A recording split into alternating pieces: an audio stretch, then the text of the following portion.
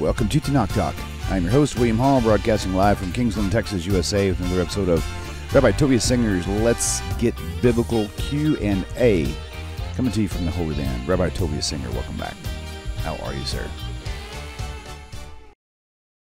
I say that because I want people to really look at the text. I want people to really just drink the text, absorb the text. Just let it fill you. It's really quite beautiful. So let's really unpack this. So we're talking about Daniel 9 and the last 24, 25, 26, and 27, last four passages. So what's happening for the caller, I have a lot of respect for him for having the courage to call in, is that he's using a Christian Bible. Why would that make a difference? Wow. So it makes an enormous difference. And I want to unpack this. The word Mashiach appears in the Hebrew. Mashiach means Messiah, or Christ is just the Greek. So that word Mashiach appears in the Jewish scriptures 39 times. In the Hebrew, it's there. It's easy to count. Now, as it turns out, what Christian Bibles do is that in not all Christian Bibles, there are many Christian Bibles that are honest here. You know, the Revised Standard Version, the New Revised Standard Version. But it's the same suspects that come up over and over and over again who just jam the text. And what they do is, in 37 places where the word Mashiach appears, it's a Hebrew word, they translate it correctly as anointed, right? But only here in Daniel 9 verses, in these texts we're talking about, it translates the word Mashiach as not only Messiah, they amp it up even more. They then put a capital letter, so it's capital M Messiah. Open your King James Bible. I mean, if you have one, if you're in Borough Park, Brooklyn, you probably don't have a King James, but then just take my word for it. What they do is they translate the same word that's translated in Leviticus 5, in Habakkuk 3:13, it's translated as anointed. Same word here is Messiah. It gets crazier. And then they capitalize it, even though there's no such thing as a capital letter in the Hebrew language. So that's a complete theological translation. It has nothing to do with the text. And then it gets crazier, and they put in the definite article. So that comes nutty. If you look at the King James, in Daniel 9, verse 24, says the Messiah, the Prince. But the word in Hebrew, there's no word there, there's no definite article. This is a HaMashiach. So this is a scam. And that's why good, honest, decent Christians read this text in a New International Version and are convinced that this is talking about Jesus, and are convinced that the Jewish people are blind, utterly blind, that there's a veil over their eyes, and Paul was right in 2 Corinthians 3 and 4. There are scales over their eyes. They can't see. They can't see what is so obvious. That's what's going on. You notice there's something very interesting that's going on, is that Christians, I think nice Christians who have a favorable view of the Jews. I don't want to talk about, bad. I'm talking about nice Christians who have favorable view of Jewish people are astonished that Jews can't see the obvious. It's their book, their language, and they're clever people. They have quite a reputation. How could they not see that Daniel 9 is talking about the Messiah? It says it right here in my King James. I'm not kidding. This is how many Christians feel. They really just don't understand why a people so wise, so smart, it's their Bible, they can read it, I can't read it, but they don't realize that the problem is that they can't read it in the original. Jews, conversely, look at Christians. I'm talking Jews who have a favorable view of Christians. Jews go, I can't believe, like, this Christian's like a perfectly normal, intelligent person, but believes in Jesus. Like, how could you not see that Daniel 9 has been so manipulated by the church that it's not even you can't even recognize what the original text says if you're reading through the Christological filter of the Christian translator. Here he is right. The translations are partly characterized by a strongly Christocentric theology, and the insertion of the definite article and the nounification do not correspond to the text. The Christian Bibles need to eliminate the two anointed ones discussed in these four passages from verse 24 to 27. There's one who's an anointed prince, a Mashiach Nogid in the text, in the Hebrew.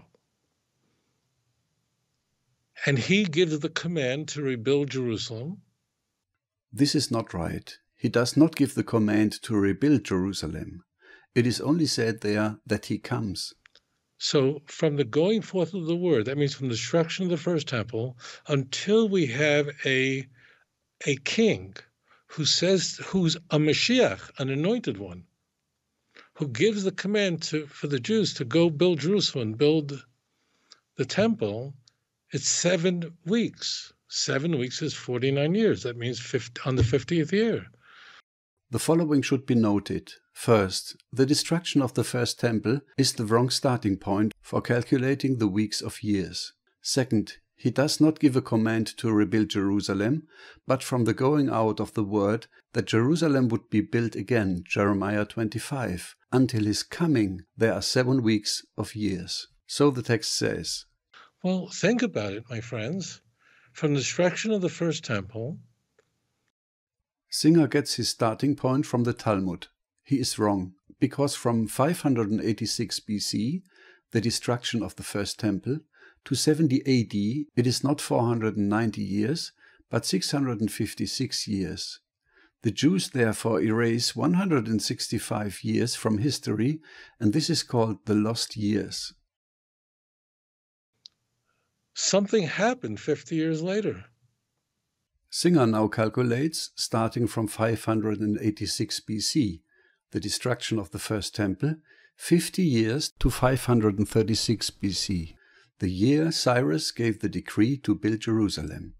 But this is wrong. 49 years later an anointed prince was to come, and not a decree to be passed.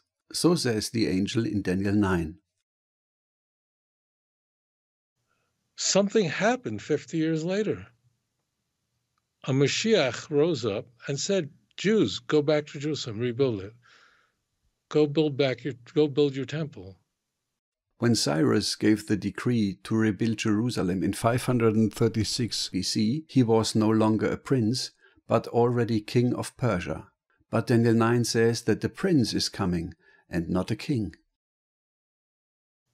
Something happened 50 years later. A Mashiach rose up and said, Jews, go back to Jerusalem, rebuild it. Go build your temple. Who is that?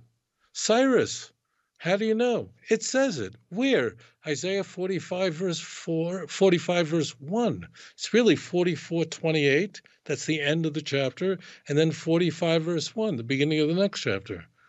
That is correct. Cyrus is called an anointed one in Isaiah 44 and 45. Cyrus is also meant in Daniel 9. The outgoing of the word to rebuild Jerusalem happened in Jeremiah 25 verse 1. In the year 605 BC. 49 years later, Cyrus came, at the beginning still as a regional prince under Astyages. Isaiah 44 and 45 announce that an anointed one would become a king, King Cyrus of Persia. As king, he would then give a decree, but not before. Daniel 9 only announces his coming, nothing more. Forget the chapter break. It literally says just what I said. No, it just doesn't. And crazy. I'll let you guess without looking it up.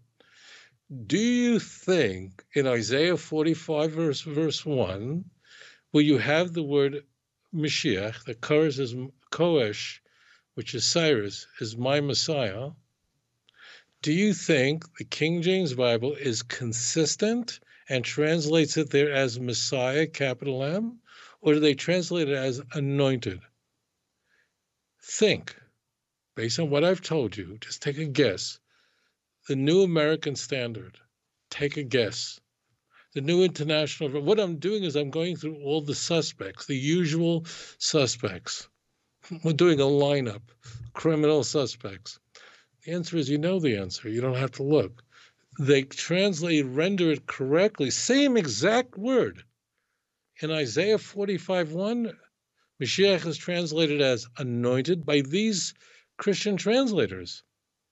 And here in Daniel chapter 9, they translate it as the Messiah. Well, where did you get that from? Why'd you do that to me? You should go right back to your Christian bookstore and say, I want a refund. This book purports to be a translation. It's not. This is a human, this is a crime scene. This is a fabrication. This is a complete twisting of the text. Right? This is fraud. This is not just like whoops. This is very well calculated. He is not wrong. Some translate the Messiah. Every translation is also an interpretation. Some translators imply that Daniel 9 is about Christ, but it isn't. It is about Cyrus after 7 weeks, and of Antiochus Epiphanes after 62 weeks. But neither the Christians nor the Jews believe that. Nevertheless, some interpreters have to put up with this criticism of the Rabbi, even if he himself calculates even more abstruse. All grope here in the dark. Now, let's figure out what's going on here. There are two anointed ones here in Daniel 9. One that comes after 7 weeks, meaning 49 years. That's Cyrus. He's different than the second one because of this first one is a Mashiach Nogid. Nogid means a prince. And a second one who comes after a subsequent 62 weeks, which is 434 years. You know what the Christian Bibles do? They conflate. I don't want to go far here. I have a whole chapter on this with all the chronology in volume 1. He now does not want to continue the Jewish view, because otherwise he would have to admit that 165 years are missing in his Talmudic calculation. But they conflate it that the Messiah comes after 7 weeks and 62 weeks. No, it's after 7 weeks. And then that's why look at the next verse, verse 26. And after the 62 weeks, doesn't say after the 69 weeks. It says all crazy, but I don't want to lose you here. So let's go back to this. Here too he is right, for Daniel 9 states, and after 62 weeks an anointed one will be cut off. But it does not say after 69 weeks. Thus he severely challenges the Christian interpretation, which reckons 69 weeks. He reckons from Cyrus 539 BC to the destruction of the Second Temple in 70 AD, but he can take for this only the remaining 62 weeks, 434 years, because the first 7 weeks, 49 years, are already used up with the period except for Cyrus. 539 minus 434 are 105 BC. Up to 70 AD, still 165 years are missing, and the rabbis simply delete these from the history. So simply it is. So he also gropes in the dark. The anointed one who is cut off after, in verse 26, after 62 weeks. 62, it doesn't say 69 or 70, 62. Who is that? That's the priest.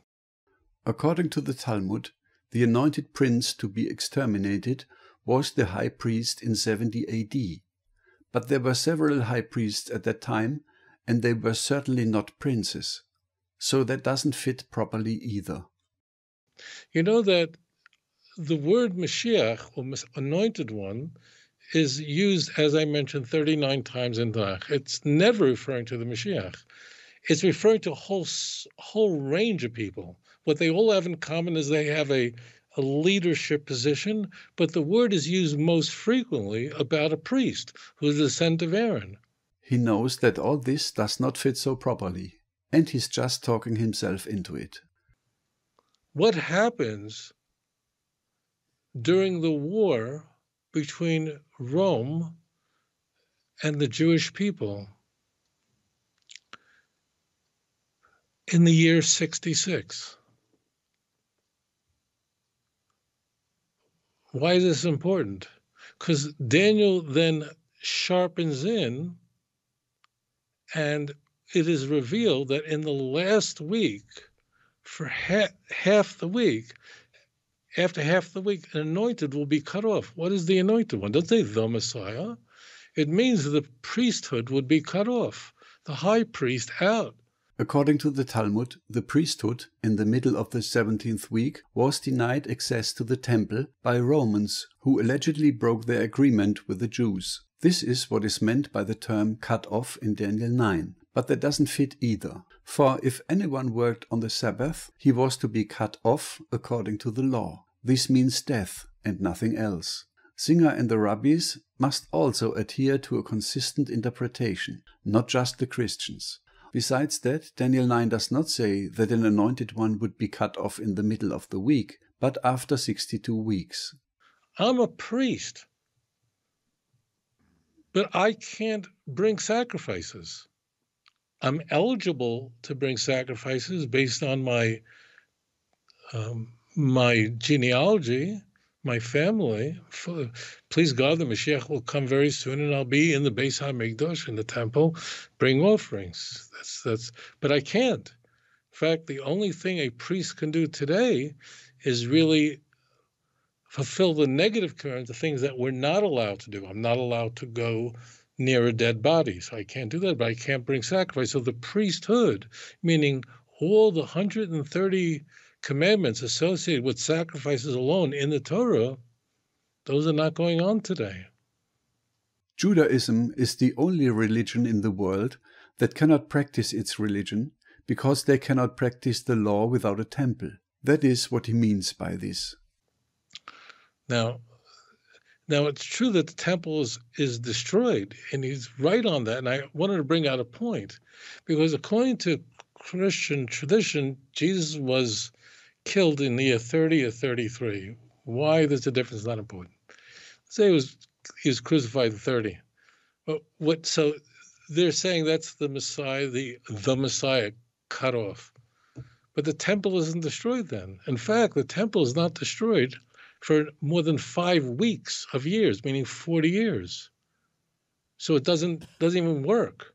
He means by this, Jesus died too early according to Talmudic reckoning. Jesus died around 30 AD, but until the destruction of the temple in 70 AD, it still took 40 years, about 5.5 weeks. So Jesus died too early, according to Talmudic reckoning, to be the anointed one.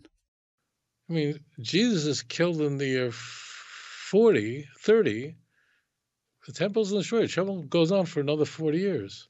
In fact, church fathers were hard-pressed to explain why the temple would continue to stand after Jesus' death. Because from the Pauline theology and what we find in Hebrews, there's no reason for a temple to continue at all. It should have been destroyed. That is what should have happened in the estimation of Christian thinkers, all of them. With the death of Christ, the curtain of the Holy of Holies was torn from top to bottom. This was an indication that God himself had done this.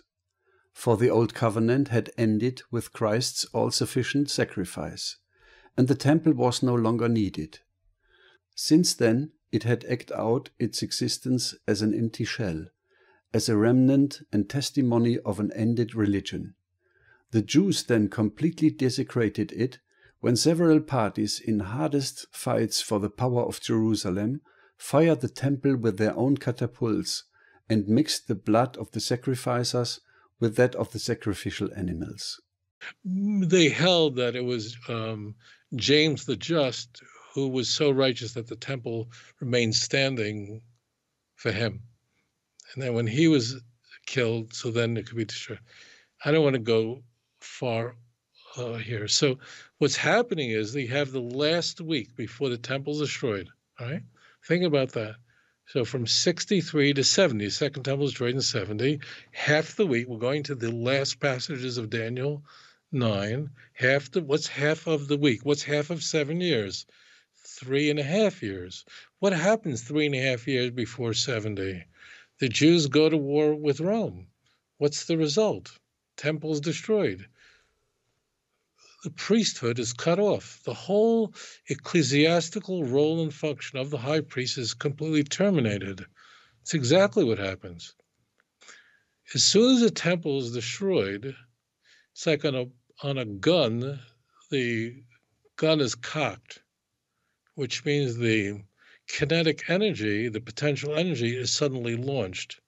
Mashiach now can come.